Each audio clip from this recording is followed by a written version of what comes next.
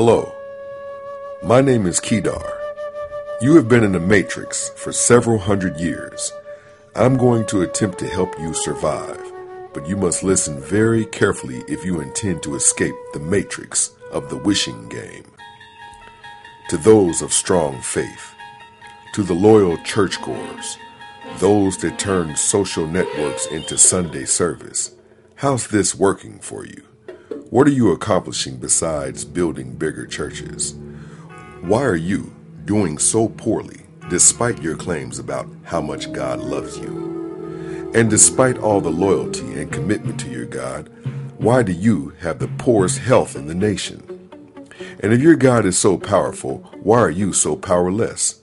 Where are your supermarkets, software companies, gas stations, hotels, and warehouses? Marcus Garvey asked these same questions nearly 100 years ago. Did you ever stop to think that there might just be a connection between your high praise and low productivity?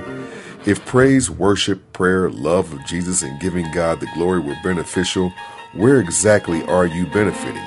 Why are you on the bottom of the food chain and getting the leftovers of society? Seriously, have you ever really thought about all of this? Do you make excuses for your faith like saying, God is just testing me, or my faith is not strong enough, or this is just God's will? We're living in the age of information, and it's time to get informed.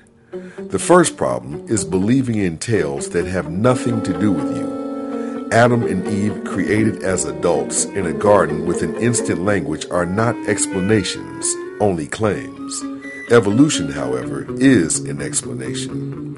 Human beings are a species of animal, just like millions of other known species. Although we walk upright, we are nevertheless mammals and primates. Like all social animals, humans establish hierarchies. Humans have the same goal as other animals, and that's to eat and not get eaten. But who's trying to eat you, you ask? There are predators all around us, and we deal with them every day. This is a dog-eat-dog world in which we live. And if you're not able to adapt, you will be eaten. There is absolutely nothing that goes on in the jungle of the Serengeti that does not happen on Wall Street. Capitalism, simply put, is just a game of survival. We are products of evolution. It's about adapting and passing along our genes. Those who do not play by the predator's rules will be eaten and will not get the opportunity to pass along their genes. In the concrete jungle, words and phrases like unfair, not right, or immoral in defense of one's treatment is the language of the conquered, the weak, and of the victim. You are on the bottom of the food chain. Racism, in reality, is only a group's desperate attempt to keep themselves elevated on the ladder of the human food chain. Again, at the end of the day, it's all about survival. Newsflash, you cannot pray your way up the ladder of the human food chain. Like all other animals, you cannot pray your way out of being eaten. Praying will not work in the grass jungle, and it will not work in the concrete jungle. There is a pecking order amongst all social animals. So what is it that separates humans from other species? Among many other things, it's the ability to create entities. An entity is something that exists by itself, although it need not be of material existence. An entity has a distinct existence independent of other things. Apple, General Motors, ExxonMobil, Walmart, IBM, and AT&T are examples of some of the largest entities in the world. But brand entities exist independently of their conceivers. They are not the person or persons that conceived the entity. Entities are conceptually real. The one thing all entities have in common are mission statements. A mission statement describes the reason and purpose an entity exists. Mission statements define whom your primary people are in your entity, the products and services the entity provides, as well as the geographical location where the entity operates. You may be wondering what all this has to do with the God you serve. The same God who let you suffer in slavery for hundreds of years. The same God that allowed your homeland to be stolen, your children to be sold, and who now allows 1 million of your men to be locked up in a system designed by predators who continue to eat you. The wishing game you have been made to believe in is a prison. You were born into a mental bondage, into an entity that you cannot taste or see or touch. God is an entity. This may sound strange to you, but God is a global brand entity, just like other global brand entities. The God entity is conceived, exists independently from its conceivers, and is not of material, and like other large entities, makes substantial livings for those who conceived it. It is delusional to think that there is a God watching over starving children, or helping individuals find jobs, or making sure that your favorite team wins the game. So if God is an entity, then what is this entity's mission statement? It's the Bible. And here's an example of how this God entity and mission statement can impact the world. In ancient times, nomadic Jews were greatly discriminated against. The nomadic Jews were expelled from many parts of the world.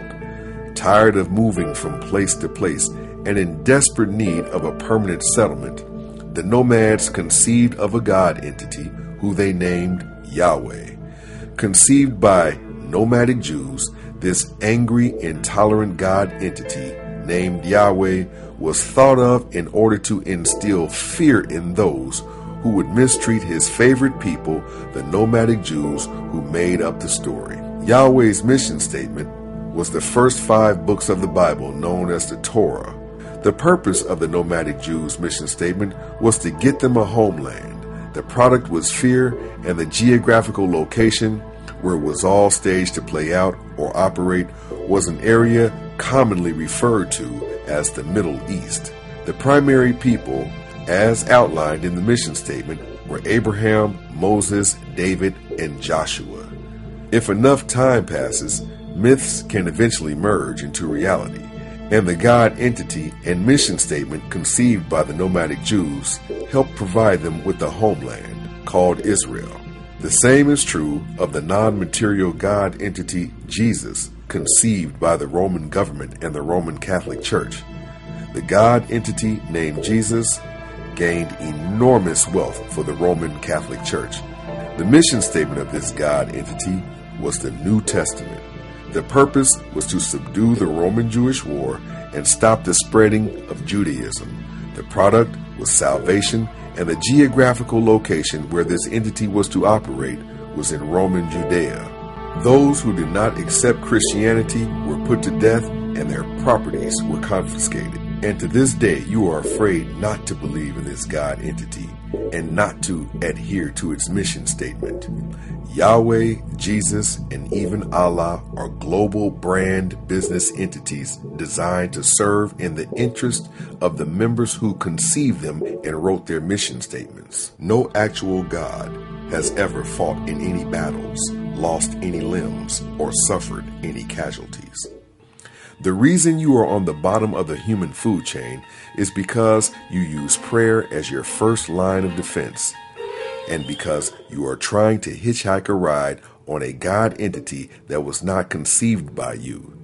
You were not the primary people in the mission statement, therefore were never entitled to receive any of its benefits. You are like a character in the wrong movie. You are following a script not conceived by you. It is like rubbing on a lantern without a genie inside. It is like trying to tune into a channel that does not provide service to your people. Your only chance of survival is to compete intelligently and rationally, giving more